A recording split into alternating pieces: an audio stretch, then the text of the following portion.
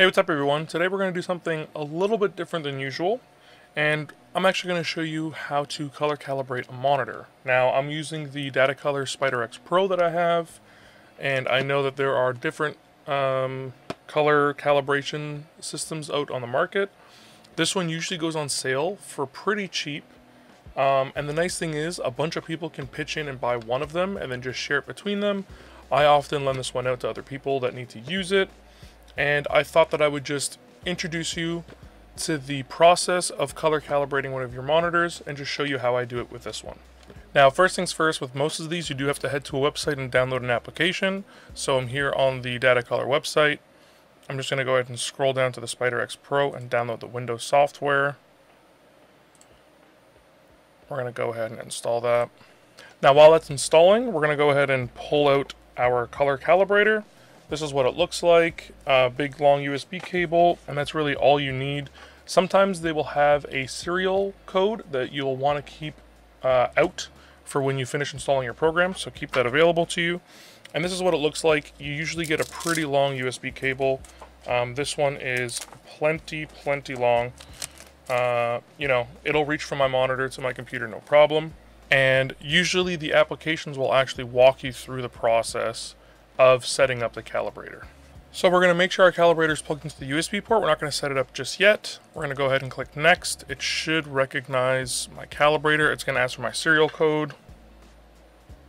Alright, so now that we got the software actually starting, give it a few seconds, and we're going to go through the startup process here. So unfortunately, my lights are extremely intense, so we're going to have to turn these off while doing the color calibration. But we've already done our warm-up. We are going to check our lighting conditions and turn all of them off. We're going to have to reset our monitor to default settings, and we will do that. And we will have the spider connection done as well. So it is a desktop monitor. And I'm using the Dell, and it is the S2721 DGF.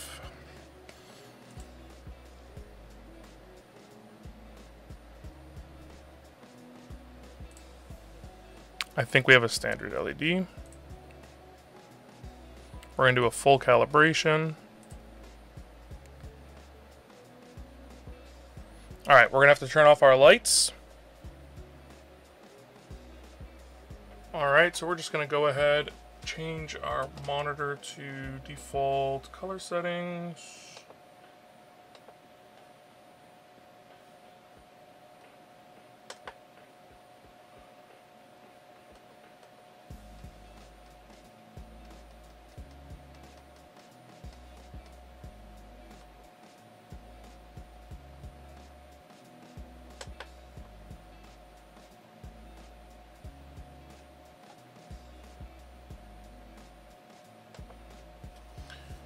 And we're going to go ahead and place our calibrator on the display.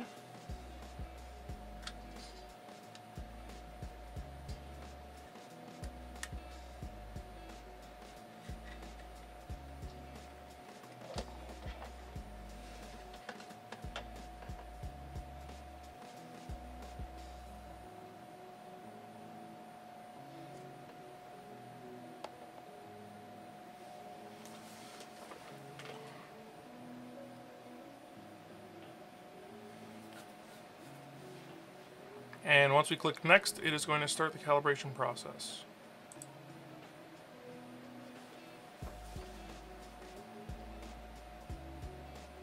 So now it's telling us we have to adjust the brightness until the indicator is in the middle. So we are a little bit too high in terms of brightness.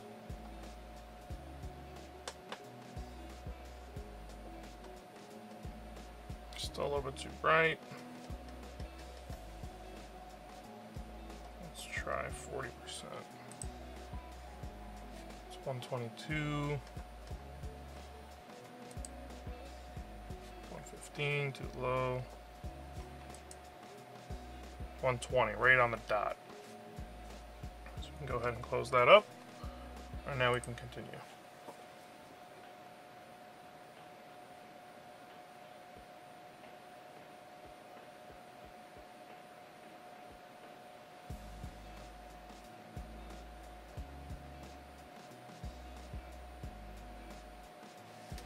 Alright. So now that that's done, it's going to have us save a new profile, and you can set up calibration reminders. Now, they say that you should do it once a month. I think that's a little bit too much, honestly, unless you're doing super color accurate work all the time. And honestly, calibrating a monitor, you don't really need to do with a lot of them nowadays because they do come pretty well calibrated right out of the factory. But if you're doing super color accurate work, once a month is probably a good idea. If you're not, I usually only do it maybe once every 6 months, once a year. Usually when I do like my full cleanup of my computer, I take it apart, dust everything out, I'll usually calibrate my monitor too. And now if you really want to, you can go ahead and you can use this to take a look and, you know, preview the new display. We're hitting 100% of sRGB, which is absolutely fantastic. So that is awesome. And we're basically all done. Now again, most people are not going to have to calibrate their monitors. Most monitors are pretty well calibrated out of the factory. If you want to check how well your monitor is typically calibrated out of the factory, you could check Artings. They do some really great reviews. They do a lot of color work, and they do a pre-calibration and a post-calibration color rating, which is awesome. But if you do want to do more color accurate work, if you're editing photos or editing a lot of videos, these are usually a relatively inexpensive thing to do. And like I said, if you have a group, or you know, maybe you have a bunch of friends that do photos, you can all pitch in, pick up one of these when they're on sale. I picked this up for 130 Canadian during Black Friday, but it often goes on sale quite often. And you can go ahead and pitch in together. You know, everybody can throw in 20 to 30 bucks. You can get one of these, and it really does improve everything. You can use it on desktops, you can use it on laptops. Super awesome tool to have. And, you know, now you just kind of know how color calibration works. Even if you don't have one yourself and you were just interested, you've kind of seen the process.